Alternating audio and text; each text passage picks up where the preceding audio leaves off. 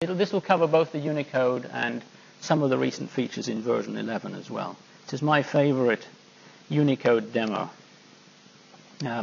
Because one of the things, Unicode has everything. It doesn't just have Chinese and Japanese and Korean and Bulgarian. It also has chess pieces.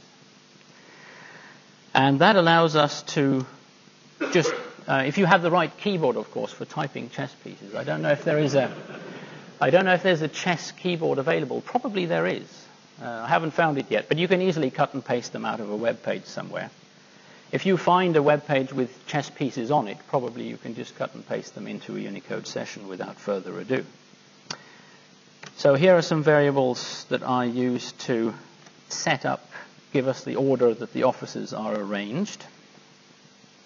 We have two colors. And then with a null.catenate, we can create the indices. So we can say, well, first we want the black rook and then the black knight and so on. And we can we rotate the indices for the white pieces because the pawns come first. And we have our array of chess pieces. We can expand it, of course, which fills it with spaces. And we can now do we can do computations. Board plus dot equals white pawn counts the number of white pawns on each row of the chessboard. We can create a form and put a grid object in where we just put that array board, which contained the chess pieces, in as the data in the grid, and then set the width so that it looks a bit nicer.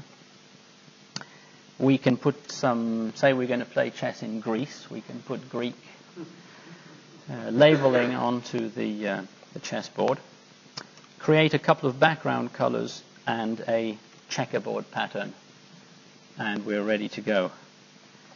And of course, oh yes, and to not irritate the Latins, we'll put in some Roman numerals down the side. Okay, so we can now treat all of these characters just like the characters that we're used to. And so let's do a little bit of arithmetic here. There's a bug.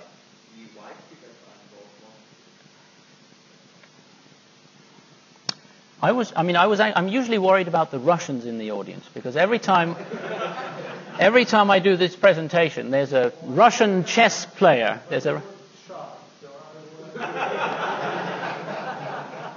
Last time it was that I had the king and queen reversed.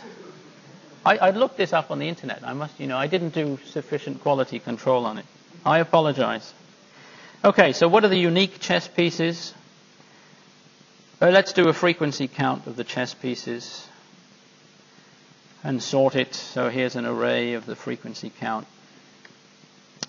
Okay, they're most spaces. Put that into an array.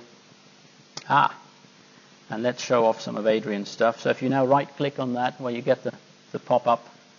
If you click on the pie chart, wait for .NET Framework to be loaded, we have a chart with the frequency distribution of chess pieces. And, of course, the interfaces to things like Excel also all work for this. So if you're using COM or .NET, you create an Excel object, add a workbook. I'm going to go really fast here. If you want these examples explained, come see me afterwards. So into the active sheet range A1 to H8, put the chessboard values. Call the auto-fit method on each of the first 8 columns. Get hold of the interior property of each cell in that range. So monadic squad here is a new feature in version 11 that takes a collection as its argument and materializes that as an array in the workspace. So we get those 64 cells as a vector.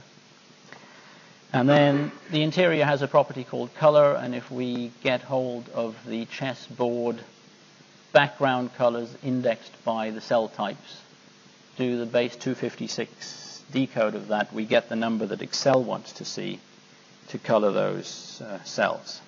Okay, then we'll move a piece, move the pawn forward, put that into the second sheet, move a knight, put that into the third sheet. On those two sheets, the first 8 columns call the auto fit. So that made 16 calls to auto fit methods in different columns in 2 different sheets. Okay, so here are the names of the sheets. Extract the sheets collection. Set the names to the different moves. And then, so if we click on one of these now, we can see that this is what the board looked like after moving. Yeah, very useful application, clearly. And then we can extract the sheets, indexing them by the names of the sheets, and get the center cells for those 2 sheets.